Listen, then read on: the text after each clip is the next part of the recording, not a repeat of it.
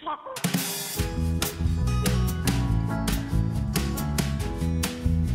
everybody, welcome back to the channel. I can't believe it's already that time again, but I just got my MTB Pro Bass Box Edition in for the month of January of 2019, and I'm going to unbox it for you here real quick.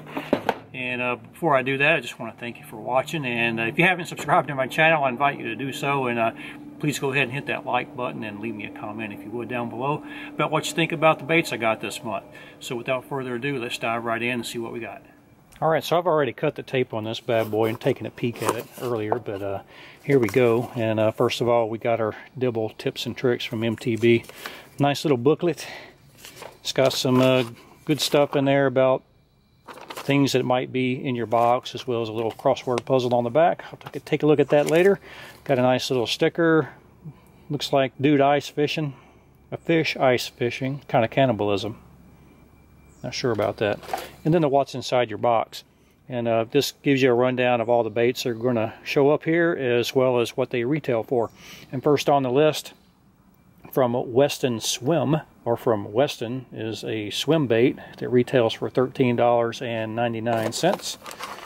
And I guess that's it right there, the Weston Swim. See what I can find out about it.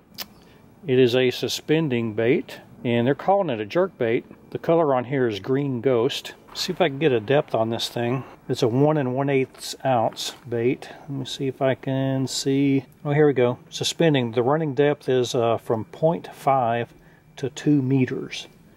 So down to around 6 feet. But it's got a nice color on it. I've never seen a jerk bait that's, you know, got that flat side and that kind of profile to it. But glad to add it to my jerk bait collection.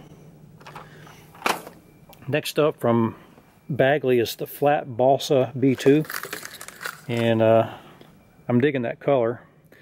I've got a couple of regular non-flat sided square bill crankbaits that are in that chartreuse with the black back color, and they're pretty good, and I like the looks of that one as well. And it's a balsa bait, and let's see what else I can find out about it. It retails for $10.99, and it's a 3 to 4 foot runner. All right, and then next from Jinko, the Fishing Perseus, and looks like another jerk bait. Looks like a good month for jerk baits. And this one is suspend. So now I'm confused. The card says Perseus, but the package says Pursues 110. So it's 110 millimeters. It's a 1/2 ounce jerk bait, and let me see if I can get a depth on it. Does not say, but I will go online and see if I can find out more information on it. I like the white color though. Let's see what the official color on that is. Addiction. Got VMC hooks on it. Can't wait to use it. Should work out pretty well in cold water. Next from Big Bite Baits, the Battle Bug. Always been a fan of the Big Bite Baits, and this one looks pretty good. The color is Ozark Crawl.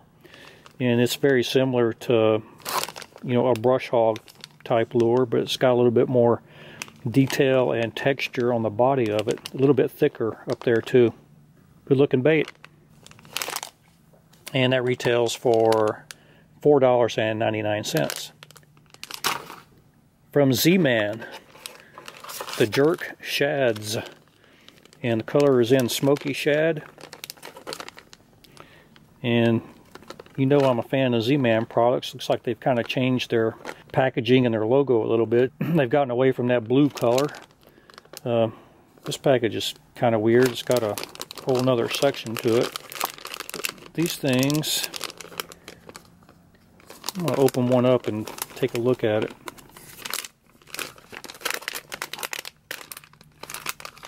I'm trying to tell. I think it's basically a fluke. Yep, it is. And I like the color. Nice shad color. It's got some blue glitter in there. Should work out pretty well. I don't fish flukes a whole lot, but I'll fish those. And then last, from Penetration Hooks, an F hook with keeper. And they're calling these a 5-inch fluke hook. So obviously I think they're meaning for these to go with those flukes that I just showed you from Z-Man. These are 4/0, and there's 2 of them in a pack, and it retails for $2.50. Look pretty good. That's it for the box.